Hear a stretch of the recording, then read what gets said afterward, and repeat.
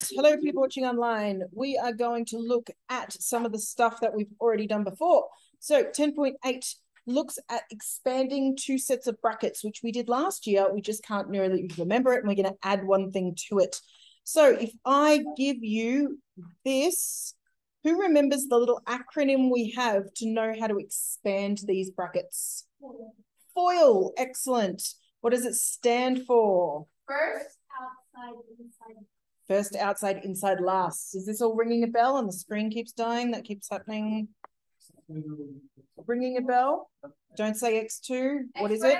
X squared. Okay, so let's go through the process. So F stands for first. So we're going to multiply the first two terms. So we get x squared. Anything times by itself is squared. Okay, yeah, let's not do the cheats bit first, but we'll go to that in a second. So then we do the outside two. What do we get? Plus 5x, then the inside 2, plus 2x, and then the last two terms, plus 10. Okay, Deborah, you told me the cheats way before. How did you get that? So I'm going to collect my like terms. These are the bits that match. So how did you know it was 7x without doing it before? Okay, good. So remember, the shortcut to get to the end version is the middle term is these two numbers added together, and the last term is these two numbers multiplied together. So remember that little shortcut? You take the two numbers, you add them together for the middle term, multiply them for the last term. Yeah. Well, it depends on the sign in the question. So let's do one where we have different signs. So if I have x plus 3 and x minus 4. Okay.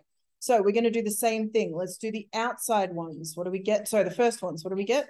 X squared. And then the outside ones. Right, so watch our sign now. This is x times minus 4. So minus 4x, then the inside plus 3x, and then the last two. Minus 12, because it's 3 times negative 4. Now, we still have two like terms that we're going to put together, but we need to watch our sign. So negative 4 plus 3 is? Minus 1. That's right. So again, same thing is true. So you add together the two numbers. So let's stick with the same color scheme. If we add 3 and negative 4, we get negative 1. That's what this is. And then if we multiply, oh, should have swapped to blue. And then if we multiply 3 and negative 4, we get negative 12. So it still works. If you can't remember the shortcut, it doesn't matter. You just use the FOIL acronym and you always get the right answer. But if you want to jump to the last bit, you can. Okay, let's now do one with fractions because we haven't done that before. Okay, I'm going to save this, delete it. Okay, so let's do one where we have fractions. I'm going to pick a slightly darker color. So what if I have x minus 2 and then x plus 1/3? Actually, I'm going to change that number just to make life a bit easier for us. Let's make that 6. Okay, so now I'm still going to use my FOIL acronym, but it's a little trickier this time because I've got some fractions involved. So I'm going to multiply that. So I get my x squared like usual. Then I'm going to multiply these two. What do I get? Ooh, what? The outside ones? Yeah, outside ones. I know you were. So I'm just getting plus 1/3 x, right? It's okay to have fractions. 1/3 times x is 1/3 x. Then we do the middle one, minus 6x. Now we do the outside one, Esther. What do I have?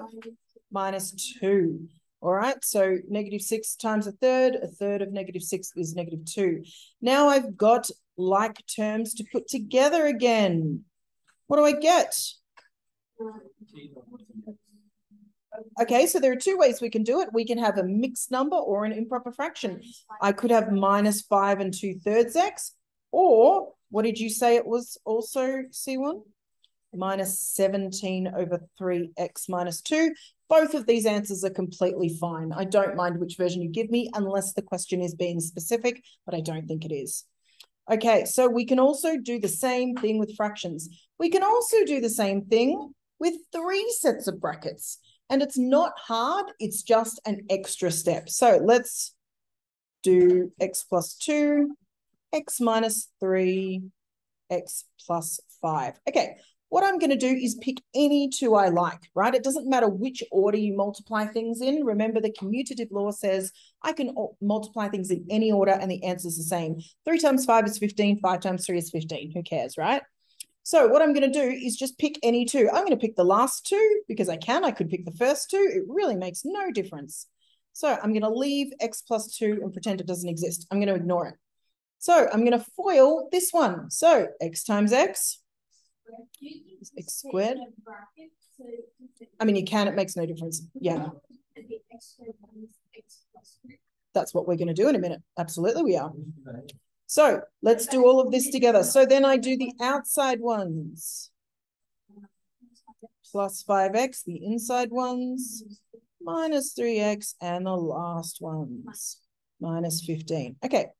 Now I'm going to put them together. So I have less things to do this time.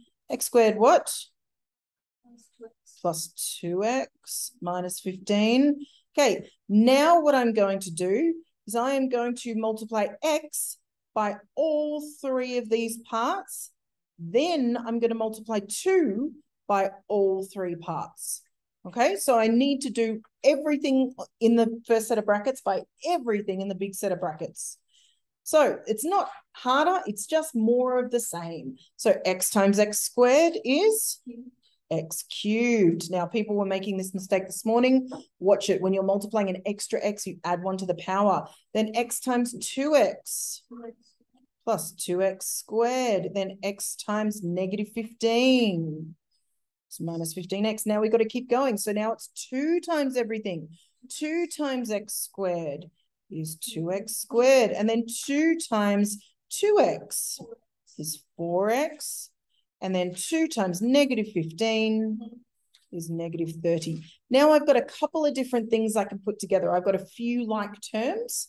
So I've got no other x cubed, so that gets to stay the same. How many x squareds do I have? 4. I've got 2 here, plus another 2 here. So I have 4x squared.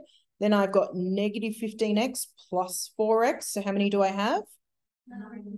Minus 11x. And then I don't have any other plain numbers, so the negative 30 stays by itself. Nothing else matches, so I'm done.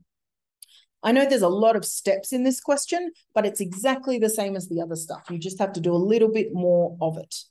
Okay, so this is how you expand 3 sets of brackets. All right, oh, come on screen. Let's do one more example where there are more numbers involved. So what if I did, I don't think there's any examples like that. No, let's not do that. Okay, what if I did 2 plus 3b and then 5 minus 6b? This time the letter is in the wrong place and I've got numbers attached to it. There's nothing wrong with that. It's still exactly the same question. So I'm still going to start with my first ones. What do I get? 10 outside. Minus 12b inside. Plus 15b, and my last minus 18b squared. There are 2 b's, so don't forget your squared. Now I've got middle terms that match. So 10, what does this become? Plus 3b minus 18b squared.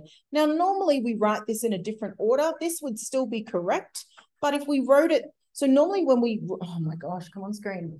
Normally when we put things in the order of terms, we start with the highest power and then go to the next highest power and so on. So I should actually have negative 18b squared plus 3b plus 10. So make sure you take each term with the sign in front of it. So the negative 18b is still negative 18b squared.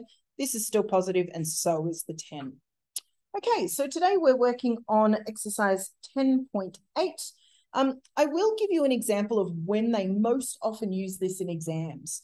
So one of the practical applications of a question like this might be, give me the volume of a box, right? So if you get a rectangular pyramid, a prism. So if they give you something like this and say, this is x plus 1, this is x plus 2, and this is x plus 7, what is the volume of the box?